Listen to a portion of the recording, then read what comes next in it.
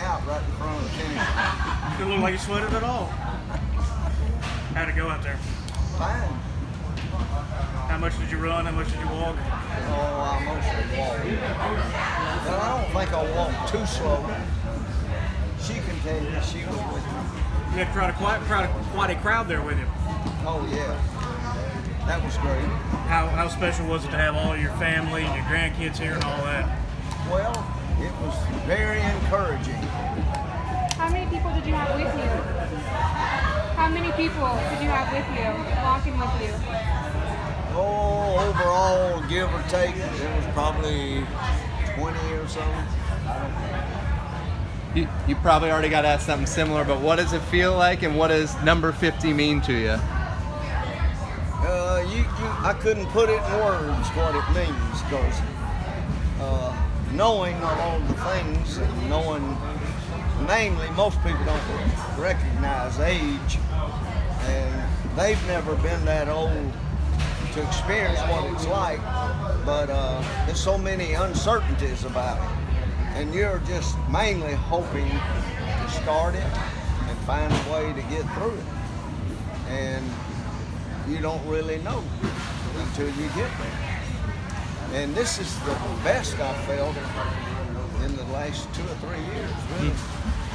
And I give all the credit to the Lord. He guided me through, and my dependence is upon Him.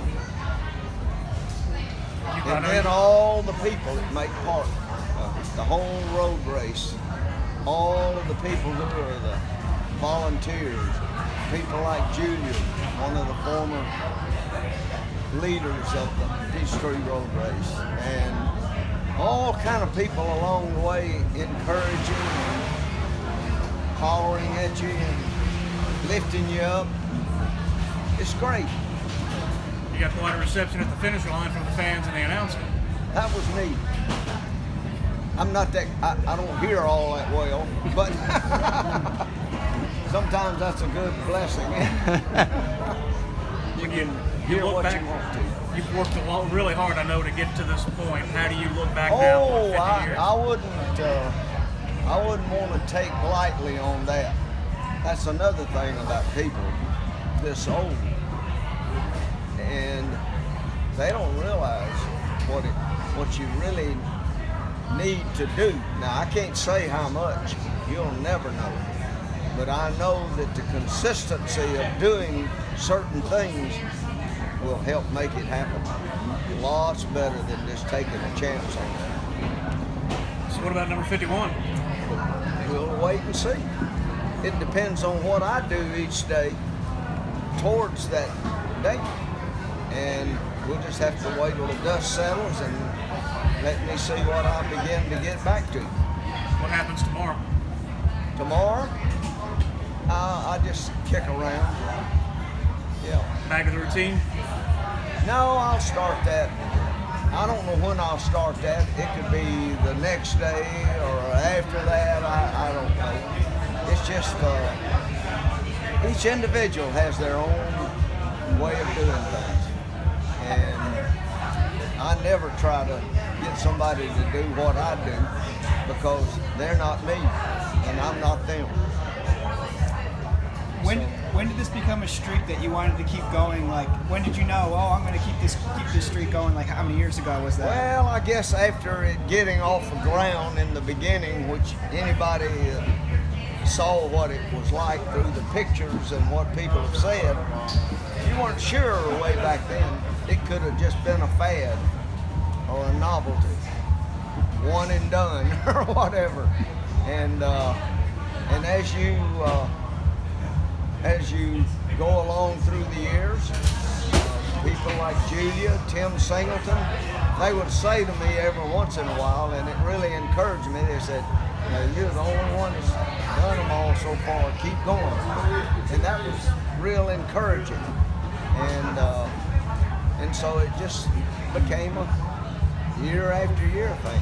Whoever would imagine that little tiny group that first day evolving into what was out there today? It's unimaginable. Was it any different for the 50th? I know they put a lot of wanted to make a really big deal out of this? Did it feel even bigger than the rest of them?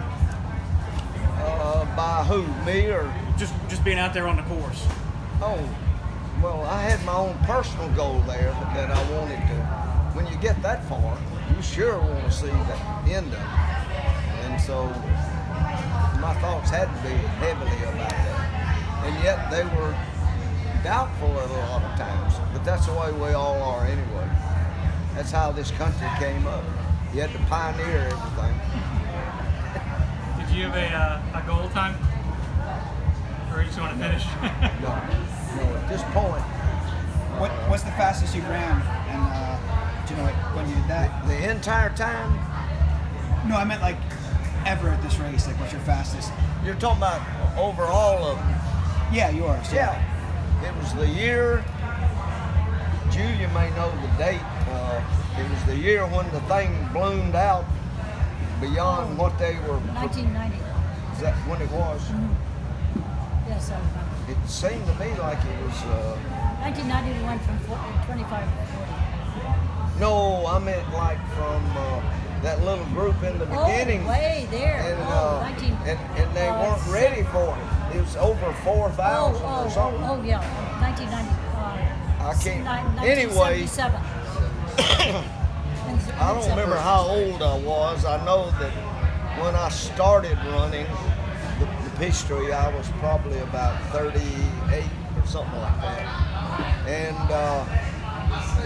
And I was still kind of a neophyte into running because I'd never been a runner, and especially a known runner.